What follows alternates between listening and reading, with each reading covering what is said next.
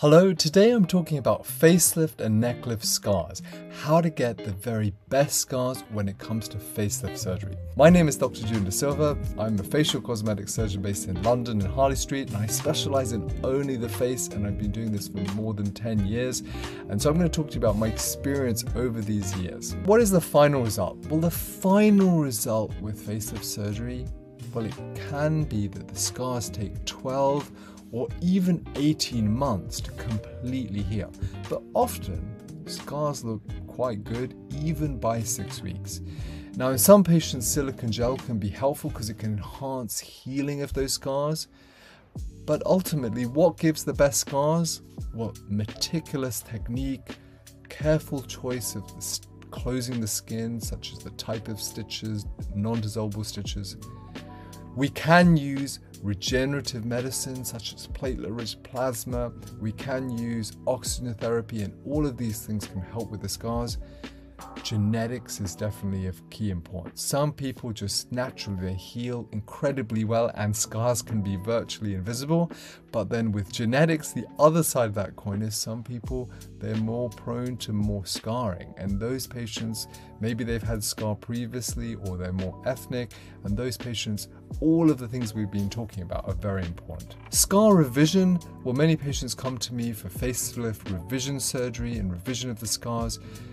It's very important to wait. Be conservative. Wait until at least 9 to 12 months after the surgery, a good amount of healing, to give adequate time for that healing process to finalize, because anything before then, the skin is still healing. Often it means lifting everything up.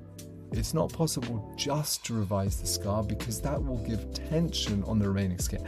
So what we need to do is lift an area of skin in this proximity, and when that area is lifted, we can take away that more visible scar.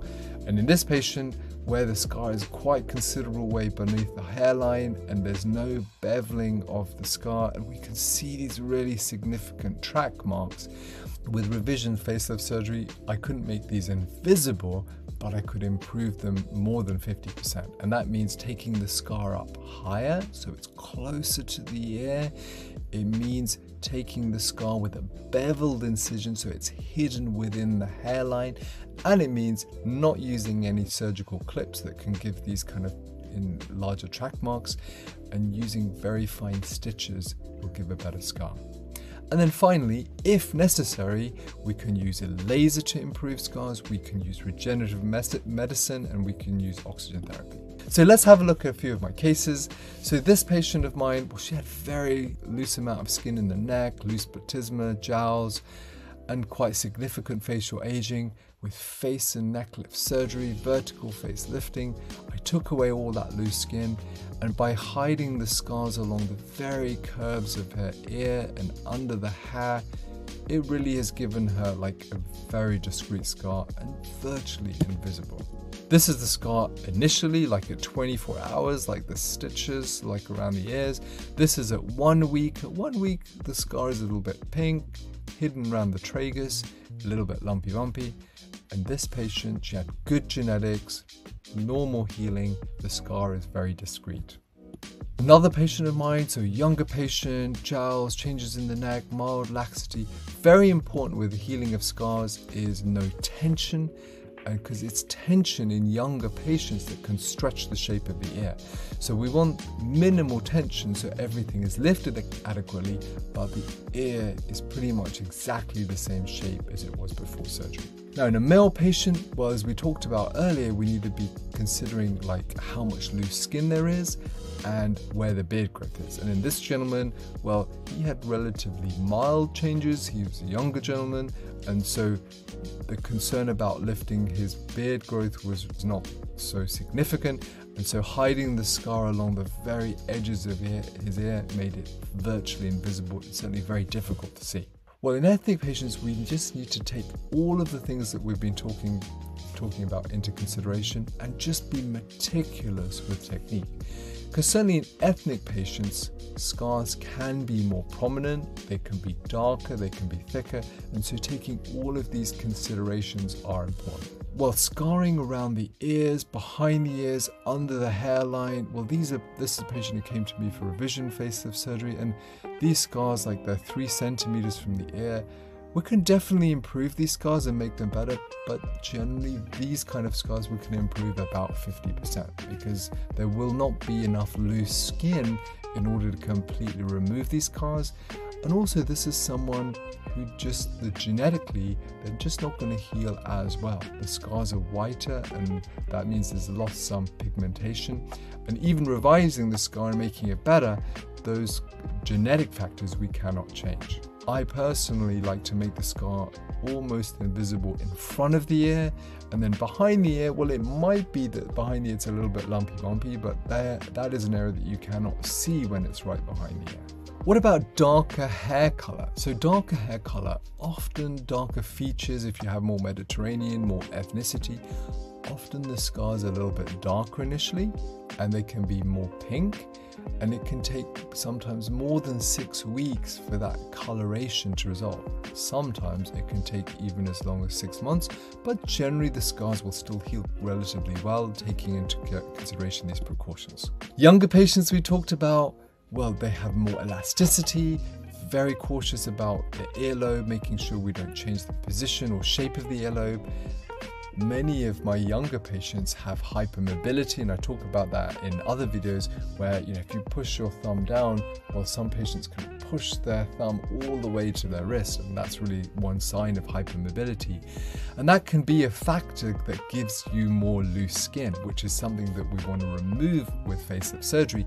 However, at the same time, we want to make those scars as discreet and difficult to see as possible. Middle Eastern patients, well, in a way, this is a variation of ethnic skins. So Middle Eastern patients, we need to be meticulous with our scars to make sure they're as discreet as possible. And generally speaking, these scars are not invisible. You can see the scars. It's just a question of making them as good as we possibly can. My preference is definitely to use regenerative medicine in these scars to ensure we do everything we can in supporting healing with your natural growth factors, such as platelet-rich plasma. And then sometimes these scars need to be revised. I would say in about 20% of patients, the scars, when they heal, they can be a little bit more pink. They can be a little bit more lumpy bumpy than average. And when they heal, they're discreet, but they're not invisible. And that's an important consideration with face and neck lift surgery. In some patients, those scars can be virtually invisible, but I would say in 20% of patients, that's not the case. And this is an important consideration because the only way to avoid this is really to avoid doing surgery. We can be as meticulous as we can and make the scars as discreet as we can, and then it's the natural genetics on exactly how that scar remodels. Now, this scar could be improved further.